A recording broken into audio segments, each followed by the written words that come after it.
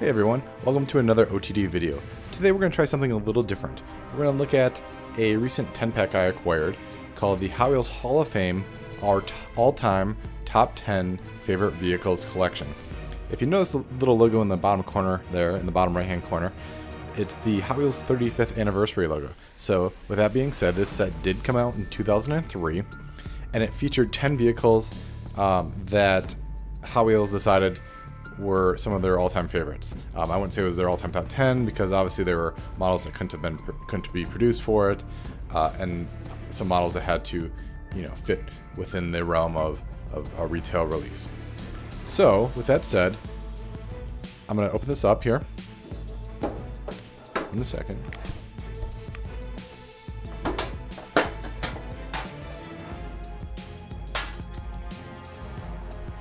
Alright, we have our top 10 Hot Wheels from this 2003 set. If you look up top, you have a collector favorite in the Dairy Delivery. Has a special Hall of Fame logo on it. Then you have some other favorites. You have the Roger Dodger. That's been a classic Hot Wheels since the 70s. 67 Pontiac GTO and the old number 5. Yeah, I would say there's definitely more popular Hot Wheels out there at this time period than those. 67 Camaro, probably the all-time collector favorite. I guess maybe that's why that one got the real riders. Yeah. Then you have the 56 Ford, the 57 Chevy, two cars that were definitely favorites in the mid-2000s there. Both of them were picked for the Red Line Club and HotWheelsCollectors.com, so obviously some collector favorites if you're going to be selected for one of those series. Then you have the Volkswagen Beetle, always a collector favorite, and the Scorchin' Scooter. Scorchin' Scooter came out in '97, instantly a collector hit. Oddly enough, though, it's not so much a hit anymore. Motorcycles kind of have gone away, crazy enough. Those that have been collecting for the last, I don't know, maybe 10 or plus years may remember that there was like a motorcycle craze and everything motorcycle was hot and all the collectors were buying them up, and now it just seems like those are not a thing that collectors are focusing on anymore. So strange. But lastly, we have the Purple Passion. That's obviously a collector favorite. It's been a collector favorite since it was released. I think it was 1989 was that one. So that's that set in a nutshell. But the reason that I wanted to break that out is I kind of wanted to do a what if. What if this set was released today? What would we have in this set? I did set up some kind of arbitrary rules as to what my set would include for the top 10 all-time favorite Hot Wheels of the last 15 years. Yes, since we've already established the all-time favorites of the last, as of 2003, I'm gonna pick the top 10 cars I think collectors would want in this set circa 2019. So I did have some rules. They're kind of just, like I said, small arbitrary rules. I kind of picked these as if Hot Wheels was selling it, so they had to kind of be reasonable cars that could be released at retail, and they had to be castings that were currently in use. So with that said, let's go through the top 10.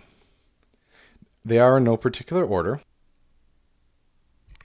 First, we have the Nissan Skyline GTR BNR 34. What a great car that is, huh? Obviously a modern day collector favorite. It is actually getting an opening hood in the Red Line Club this year, so something to look forward on that one. But man, this is a car that is definitely gobbled up every time we see it at retail.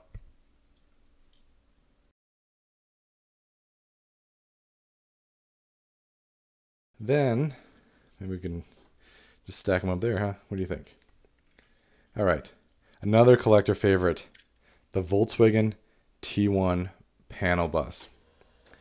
That is that's one of those. It's obviously a collector favorite, right? Anytime it comes out, it's snatched up from any line. I mean, specifically pop culture. It's been predominantly released in pop culture, and for as unfriendly as some collectors like to think that line is to them, they do sure gravitate towards the Volkswagen T1 panel. So after that, let's go to another collector favorite in the 83 Chevy Silverado, right? Can't argue with that one. Originally released in 2008. This one was from last year's Shop Trucks. I don't have that Modern Classics release yet. I've kind of been trying to get that one for what I consider a reasonable price. So, but 83 Chevy Silverado, another car. All these cars, I'm essentially going with cars that kind of are an event every time they are released. These three cars, every time they're released, they're hoarded. They're, for lack of a better term, scalped. They're just collector favorites these days, and people are willing to pay lots of money. So, already this is a tremendous set, right? If you're out there, you're probably picking this up just based on those three cars alone. But we have 7 more to go. How about a collector favorite from 2006? It's kind of been the iconic Hot Wheel car of the brand since 2006. Can you guess? The Bone Shaker. Yes, the Bone Shaker. I mean, what's there to say? I mean, we have a 1-to-1 scale Bone Shaker, out there. I actually kind of believe that Hot Wheels has 2 of them. I've seen them recently with 2 different paint jobs on the road there. So maybe somebody from Mattel can confirm that. But I think there may be 2 1-to-1s out there nowadays. But this is the original. This is the OG. This is the OG Bone Shaker from 2006 first editions. All right, let's continue along here. We have to have a muscle car in here, right? A muscle car. They've kind of, taken a backseat to JDM as of late, but it seems like the most popular muscle car these days, is the 1970 Dodge Charger RT. It's not going to roll away, is it? No? Okay. Yes, the 1970 Dodge Charger RT. It's been done in premium several times now. It was a convention dinner car. This one was one of the mainline Fast and the Furious releases. So, and that one came out in. I just did a showcase on this. It's on the YouTube here. I believe it was 2012, 2011. I want to say 2011. Change my answer. Final answer. All right, that one's gonna roll on me a little bit here. All right, we'll see there. All right, so we have 5, right? Already an awesome 5-pack. These next 5 are the true heavy hitters. So, how about our flagship? Remember at the top you had the dairy delivery in the tin set. Well, how about the blown delivery? Yes, the blown delivery. That one collectors have been gaga over for quite some time. It hasn't really appeared at retail, I don't believe. No, it's just I think this is the closest it came to retail is the mail-in one from 2011. So, but that one came out in I think it was 2010. It was a Hot Wheels Collector's exclusive there. But needless to say, this one if you ever saw it at retail, it would make people go crazy.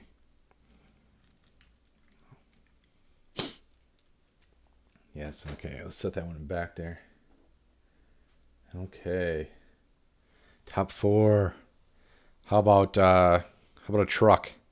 How about a truck that makes everyone go crazy? How about the Texas Drive 'em? One casting that I am still trying to chase on all the variants of.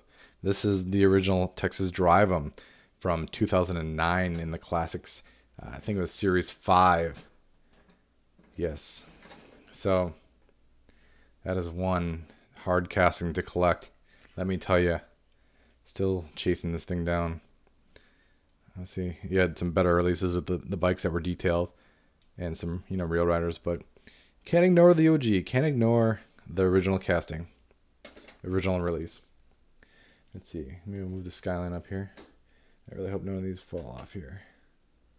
I might sit myself up. I don't know. Okay, third from last car. What do you think it is? It is the 66 Batmobile. Yes, licensed cars in the last 15 years have been huge for Hot Wheels. So you can't ignore probably the most popular licensed car in the 66 Batmobile.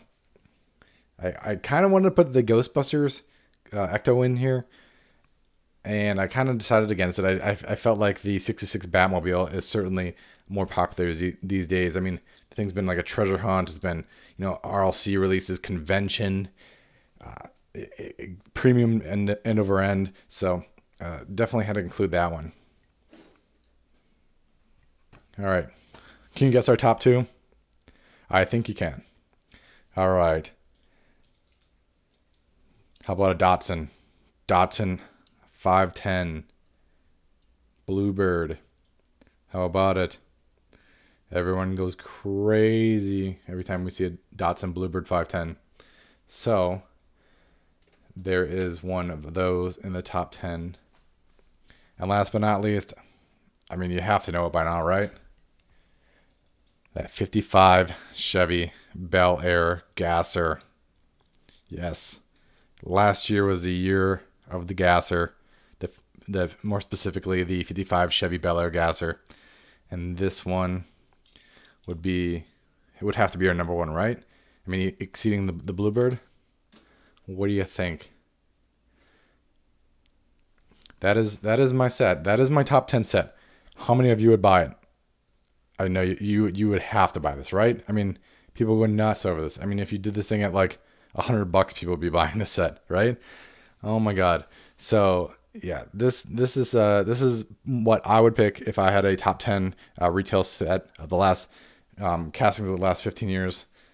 You know, obviously a lot has changed for collectors in the last 15 years. This would far and away exceed the previous 35 years in the set that's underneath it. So what do you think? What's your top 10 favorite Hot Wheels of all time? Or if you want to go do what I did, the top 10 favorite Hot Wheels of the last 15 years, go ahead. Let me know. I would love to see your top 10s. So you can mention those in the comments below. And yeah, let's how about this? Let's get a last close up of those. What a set. All right, guys. That is it for me. Hope you enjoyed this one. Adios.